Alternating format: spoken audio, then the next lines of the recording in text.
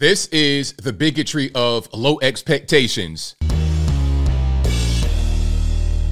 How's everybody doing? My name is Anthony Brian Logan, and today we got to talk about this very interesting clip from a group of California K-12 teachers who say that if you correct your black students when they say ask rather than ask, you may be participating in white supremacy and racism. Now, this clip is totally crazy. Shout out to Myth Informer Milwaukee for bringing it to my attention. I will link to their profile and the original clip in the description box. If you're on the IG, visit a link in the bio, go to the corresponding article on the website. But first, before we get into the clip, I just want to say this. There are some cultural differences between blacks and whites and other groups in America because of history and a lot of other things. But at a certain point, we share a common language, yes?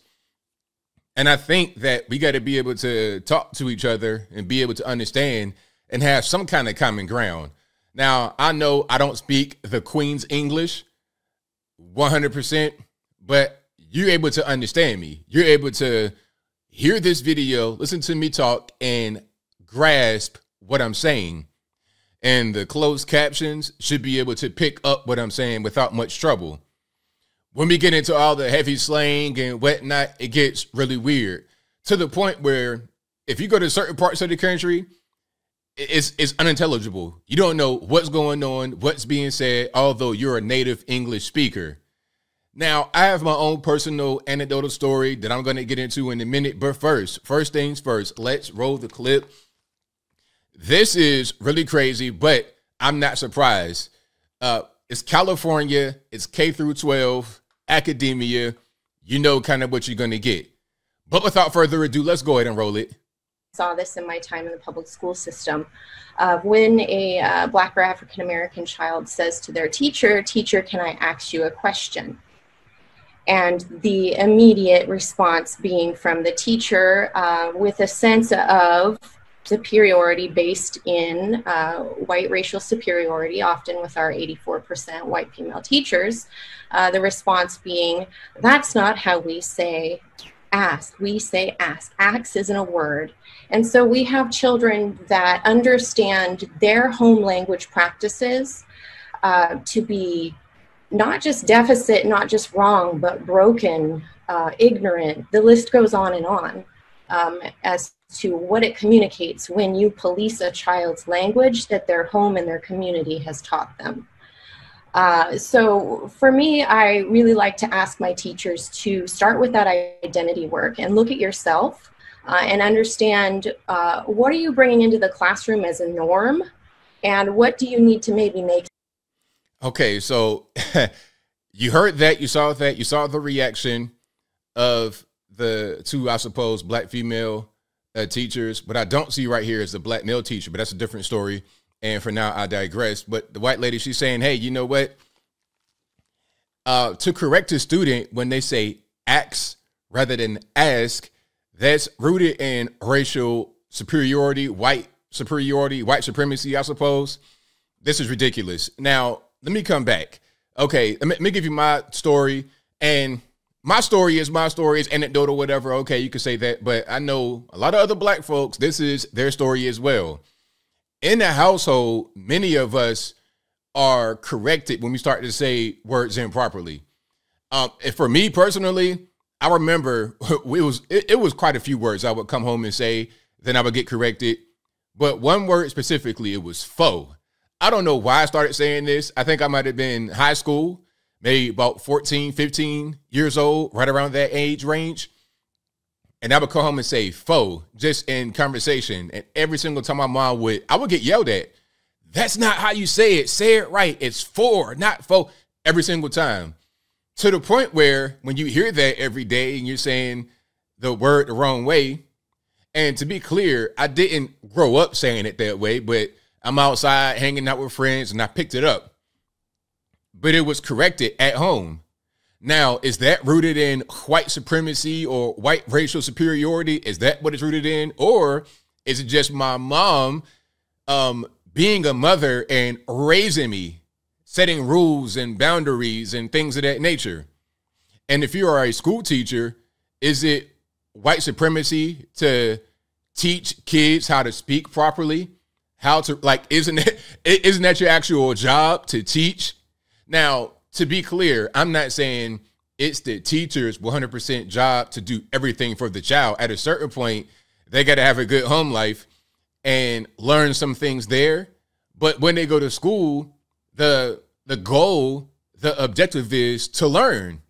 It's to learn. So why would you not teach kids certain things? It's not rooted in racial superiority or white supremacy. It's not like that. I mean, you go to a lot of black households, certain things are frowned upon, this and that and all of that. Now, I know I may not pronounce the TH on certain words like, well, I'll say this, but it depends on the situation. This, that, them. Sometimes I may not pronounce the TH 100% all the way. But in many black households across the country, if you don't pronounce the TH, that's going to be a problem. Don't say this, that, you know, that's an issue that a lot of us face. Many things. I remember when I used to talk to dad on the phone for a long time, and I would say certain words. It's like, is that how you pronounce it? Like, it was a thing. I don't understand this whole thing about it being white supremacy. Both of my grandparents on my dad's side were teachers. So, academic performance, pronouncing words properly, knowing how to count, doing math and all things like that. Like when I was a kid, I got taught certain formulas, mathematics, how to figure out percentages and units of measurement at home. At home, I was taught these things. At home, I was given flashcards and things of that nature. We should be encouraging more at-home education, more at-home studies, combined with in-school studies to produce kids that know more. Not just how to pronounce ask versus ax, but other things as well. Like, I don't know how to read, how to count to 100 without using your fingers. I mean, things like that we should really be championing. So, yeah, that video was totally crazy, but I'm not surprised. I'm not surprised at all. And this is part of the reason why K through 12 academia, a lot of these liberal places is bad. It's bad. We're worried about white supremacy, things of that nature. Meanwhile, you got kids, black kids, and sometimes other races of kids that graduate and can't even read because there are other things that are the focus. You know what's funny is that she'll say that it's racist to correct ask versus ask. But when you're talking about drag queen story time and LGBT, oh, it's not out of bounds to talk about that, to teach that kind of stuff. All right, kid can be 5 or 6 years old and they will allow them to have a different name, a female name when they are actually a biological XY male. That kind of thing goes on. It's not really a problem. But then when it comes to pronouncing words properly, you want to draw the line right there? It's totally ridiculous. Completely ridiculous. But again, this is why a lot of these kids cannot read, graduate in high school, 18 years old, have no skills. This is part of the reason why. And as I close, I want to say this. Shout out to all the teachers and parents that teach their kids the proper way to speak. Now, again, I'm not going to sit here and say I speak the Queen's English. Don't get it confused. However, I speak in a way that anyone who speaks English can understand me. There are some parts of this country where you go and they're speaking English, you can't understand it. You can't understand it. You have no idea what's going on. I don't speak that way. I was not raised to speak that way. I mean, my mom, my dad, grandparents, everybody in my family would correct me when I would say certain things improperly. This is just kind of, I don't know, it's bigotry, low expectations. This right here, what you just saw, that's the racism right there. So when going back to the whole Charlamagne and Larry Elder thing on the Breakfast Club, when Charlamagne's like, hey, give me an example, or when he's saying there is racism institutionally, that might be an example, right? What we just saw right there might be a prime example. But I think I'll leave that right there for now. And what say you? Is it racist to correct a black kid, or any kid, but a black kid we're talking about?